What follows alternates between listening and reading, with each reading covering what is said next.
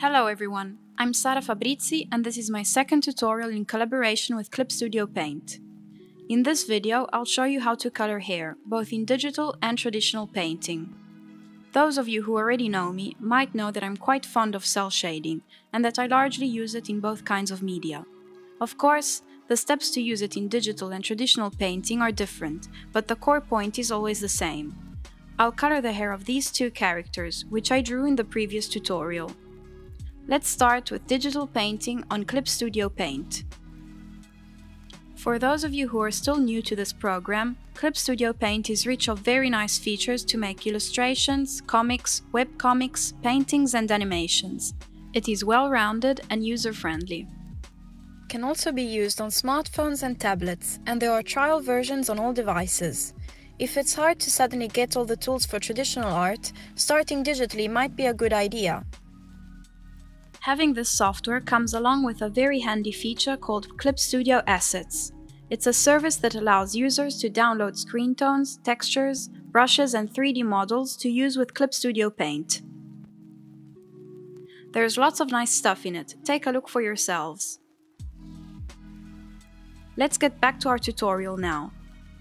First, I pick the basic color I'll shade with. Let's see. Maybe this brown one for the long-haired girl.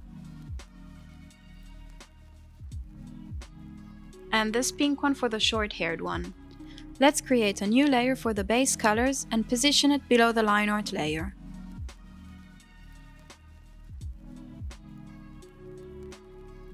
Now select the area you want to color with the Auto Select tool.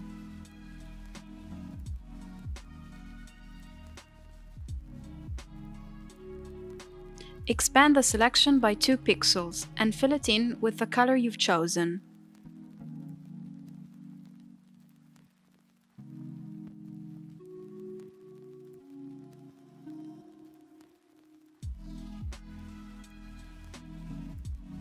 If some tiny parts haven't been included in the selection, you can just paint them with the brush tool. It will probably take you almost no time to do it.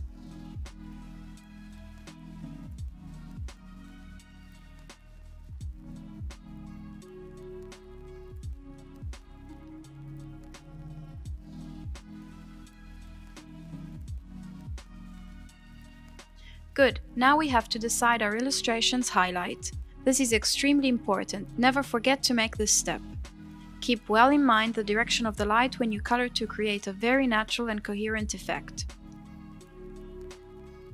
I'll use a different one for each character to better show you how I do this.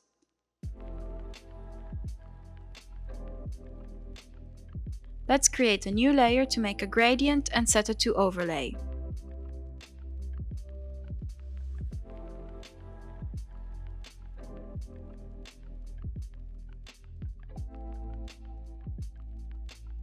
Now select the basic color area.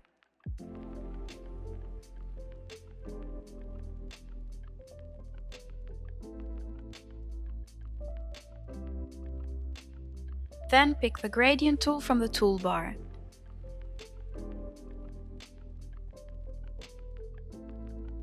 Keep in mind where the light's coming from. To make this effect, I usually use light shades of yellow. We can adjust our gradient's visibility with the layer's opacity.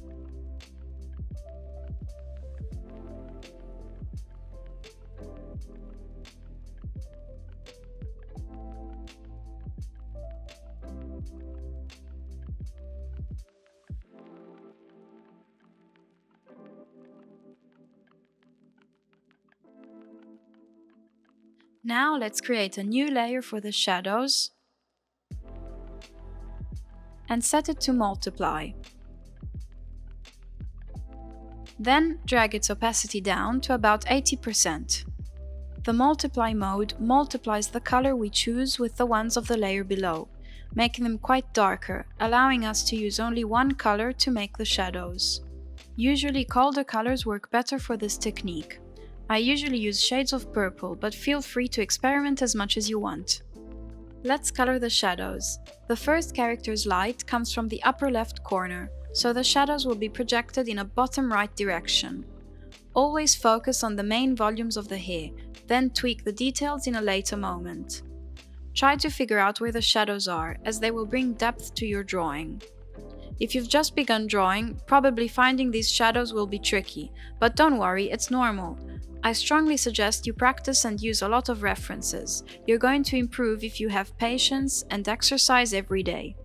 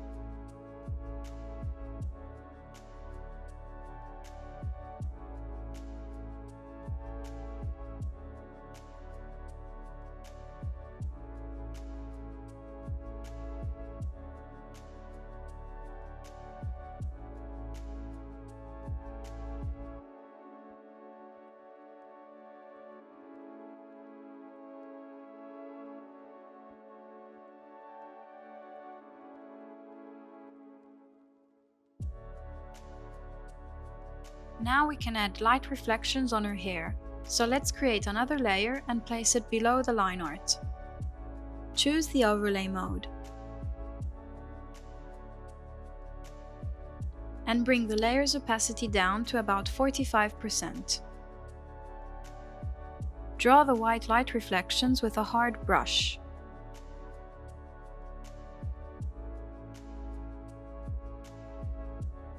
Feel free to use the eraser tool to tweak the shapes as you want.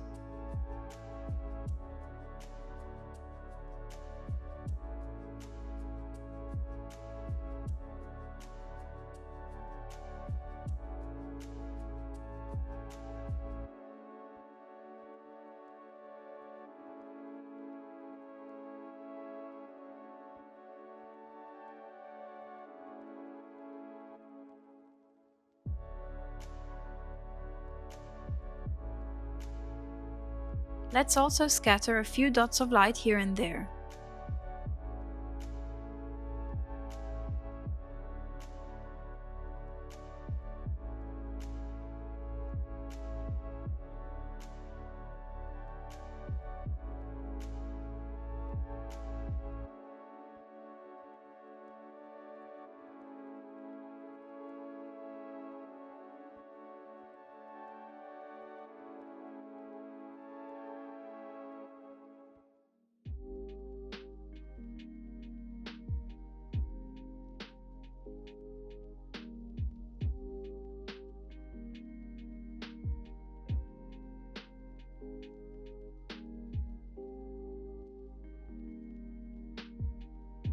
Okay, now things will get interesting by adding an indirect colored light.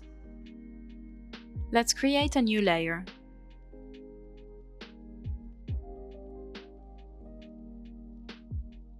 Then select the Shadows one. Hold the Ctrl key, then click on the layers icon. This way we created a selection of our shadows.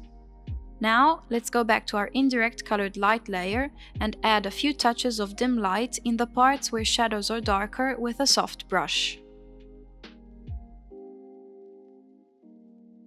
You can blend the color better by using a blender brush or by using a very soft eraser.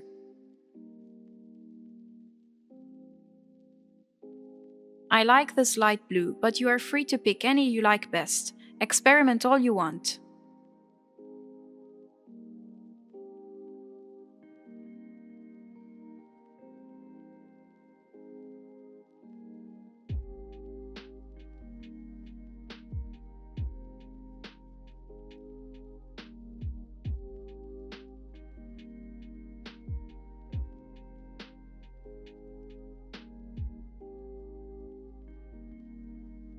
This trick makes coloring quite prettier, don't you think?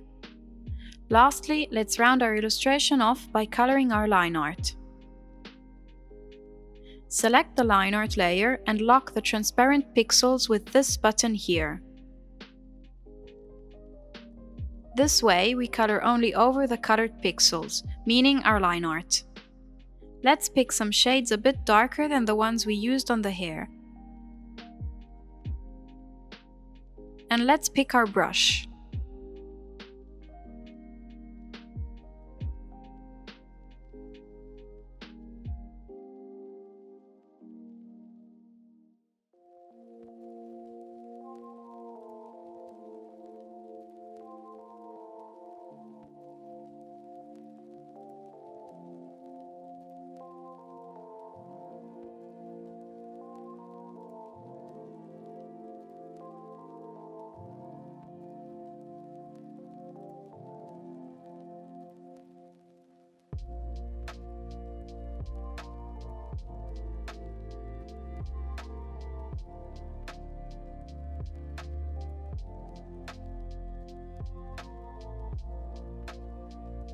Done! Our first coloring is completed. What do you think? Good! Now I'll show you how I use the cell shading technique in traditional painting by using gouache. Let's start. First, prepare the base colors. Let's make a lot of them, because we're going to use some in the next steps.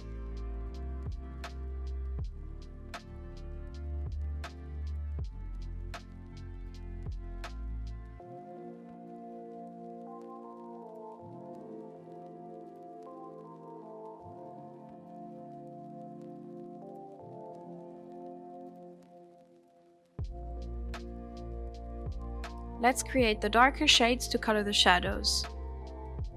Add a bit of dark purple, blue and a tiny bit of black to the base color and then mix them.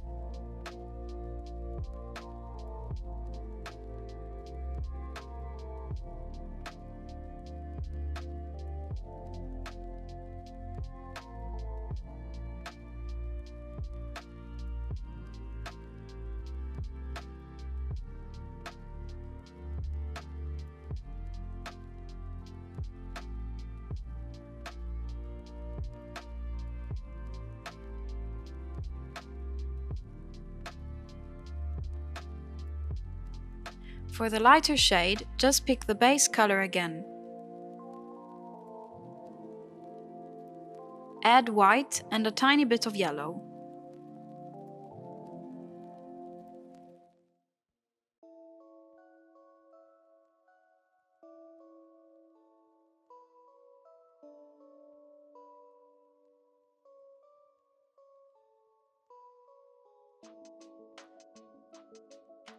Lastly, let's create a color for the indirect light.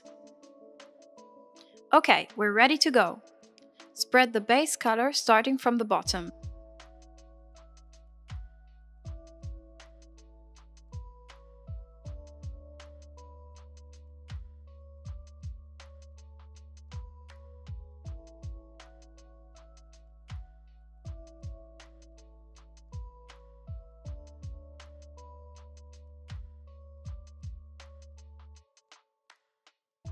The closer we are to the highlight, the lighter the color has to be, so add the lighter tone to the base color.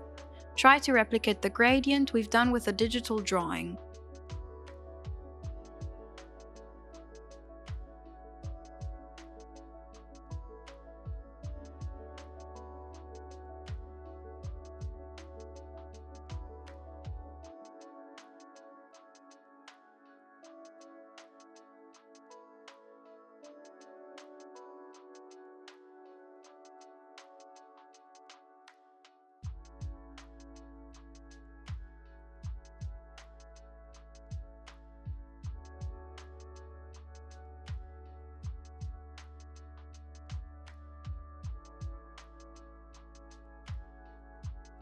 Once the color is properly dried, let's start with the shadows. Follow the same logic as before. The shadows are projected following the light's vector. The great part of gouache is that if you make a mistake, you can just wait for the paint to dry and paint over it.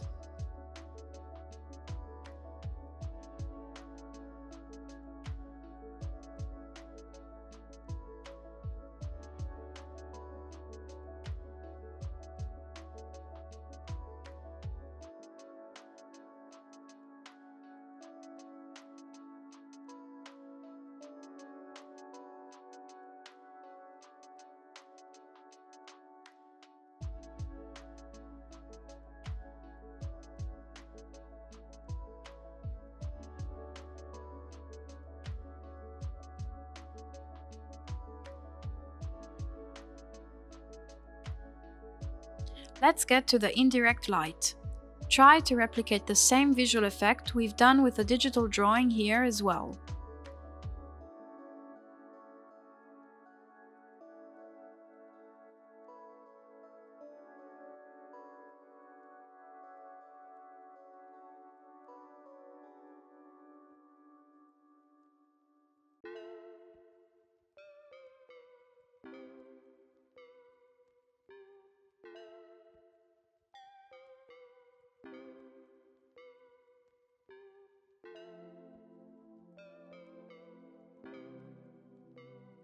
Now for the hair highlights. Pick the basic color and add some white into it. Then paint the reflections with a thin brush.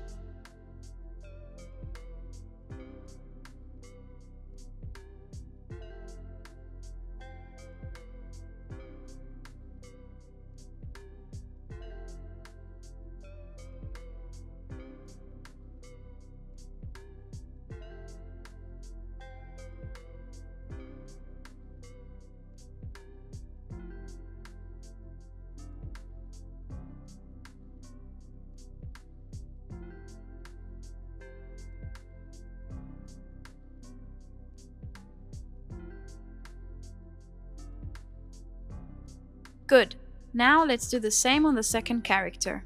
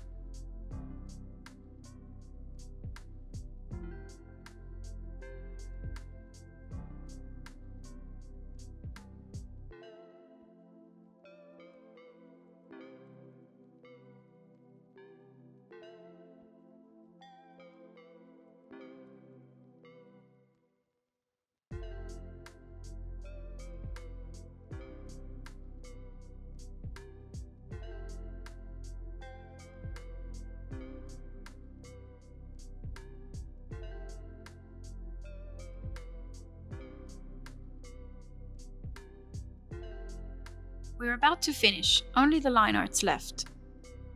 Let's use some colored markers to make it look cute. Pick a shade slightly darker than the color we used for the hair.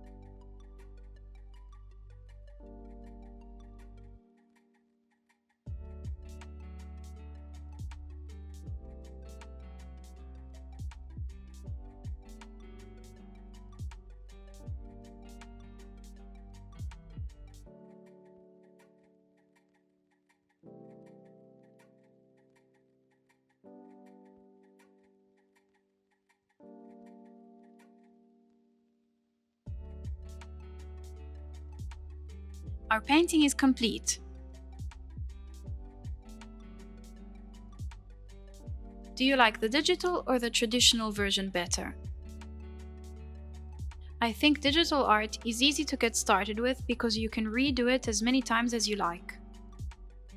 Traditional techniques require more attention and precision, but I love the feeling of spreading the color on the paper.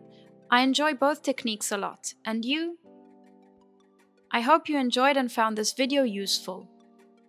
Thank you very much Clip Studio Paint for sponsoring my tutorial, and thank you all for watching it. See you next time!